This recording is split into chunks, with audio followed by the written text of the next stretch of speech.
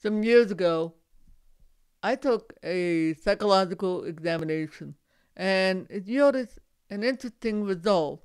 It's something I never would have thought of, and yet I already knew. What the heck am I talking about? The test revealed Nicholas has an excessive need for validation. It was a flag saying, hey, this guy has a problem. He needs to deal with this issue because he is not getting either the affirmation or the sense of self-worth, or he's very insecure and it's keeping him from succeeding in the thing that he wants to do.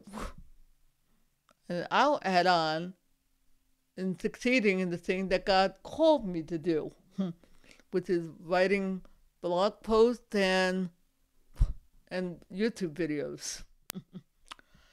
If you don't know, I'd like to welcome you to Christianity Explained, where we share biblical principles and ideas to help with a Christian walk. And it's those very principles that help me with doing just that, overcoming a strong sense of insecurity. First, it will help to recognize that we develop these insecurities. You may be surprised to hear me talk about my suffering from insecurity. Where did it come from? From what I've learned over the years, insecurity or validation starts at home and sometimes a peer group. I don't think my parents, in fact, I don't think most parents ever intentionally try to create insecurity in their children. I'm pretty sure mine didn't. Unfortunately, my dad had a bit of a problem. I was technically, my older brother actually had a different biological father. But so in my dad's eye, I was his firstborn. And it's a bit unnerving when that firstborn has serious disability. Heck, it also doesn't help that he may have died early. So for my dad, it was very rough. And he had trouble accepting me as I was, even though he loved me. Oh, believe me, if I came here and hurting from some idiot, my dad would pound that person's head to a wall. That's my father, because he was a protector. I never doubted that. But for some reason, I had a feeling that I was a disappointment.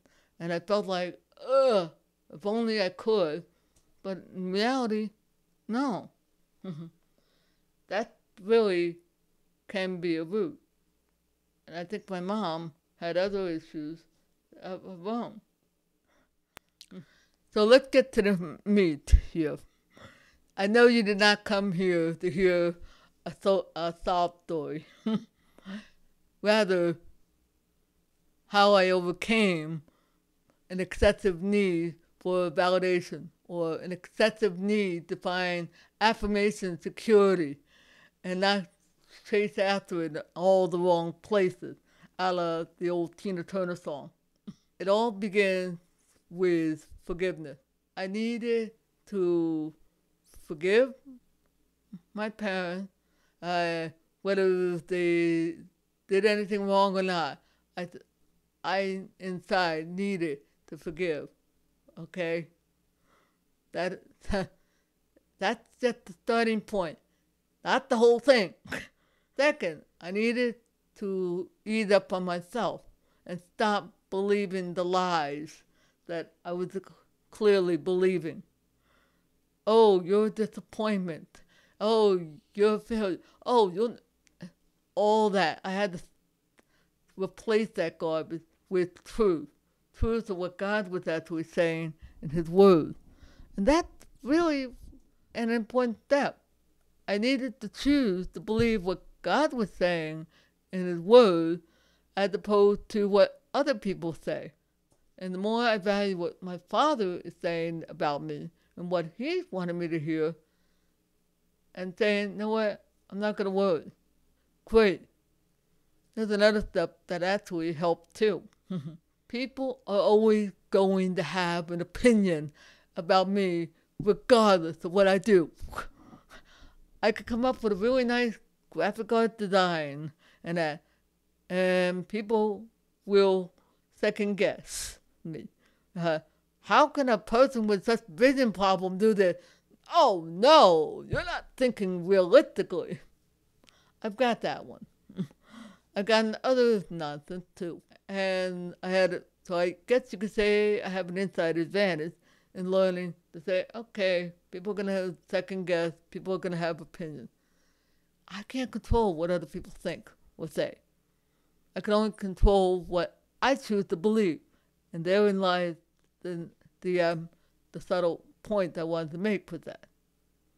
I can only control what I choose to think. And I choose to believe what my Father says. My Father in heaven says in His Word, Psalm 139, I am fearfully and wonderfully made in my mother's womb. God does have a plan and a purpose. And in my case, it was not to work in a children's work program and to be a throwaway type. That was not God's plan.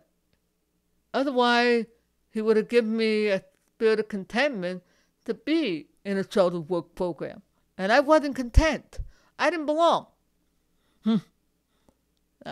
That's one. Two, He wouldn't have given me a desire to do videos like this where I'm sharing or writing stories on my blog site, Christianity Explained, if that wasn't the case. He would not have used the things I've learned and the things that was shaped in me if He wanted some other thing. So, and yes, God was always for me. He had His hand on me since day one. I can actually say that because it's because of His grace and His provision I lived. Technically, I should have died died shortly after I was born. I had a problem with the esophagus at the time. And I needed to learn to have confidence in the Holy Spirit, have a confidence that lets me walk out this journey of faith and to walk out learning how to trust my Father in heaven and trust Jesus to direct me and guide me as He said He would in His Word. Am I going to be, oh, no. I managed to fall on my face. I managed to take left when I went right or go right when I should have went left. I'm not perfect. But because I learned to keep going and to keep moving forward in spite of the challenges, that has strengthened my heart and mind and determination. And I had to learn that, yes, I can count on Him. And here's the other thing. The more rooted in that I have in the love of the Father, the more rooted in that love and what God says He's doing and what He's done for me, the less insecure I will grow, the less fearful of making mistakes, and the less fearful and anxious I become. Doesn't mean I won't have problems. Yeah, I will. But I don't have to live in fear, and neither do you. I am going to be working on a written article with a lot better detail, more of a teaching. This is more of a word of encouragement, to encourage you to look to God, get your sense of worth from Him, and not the ever fickle, changing attitude of other people. All right. Hey, I want to thank you for your time. Hope you have a blessed day. See you when I see ya.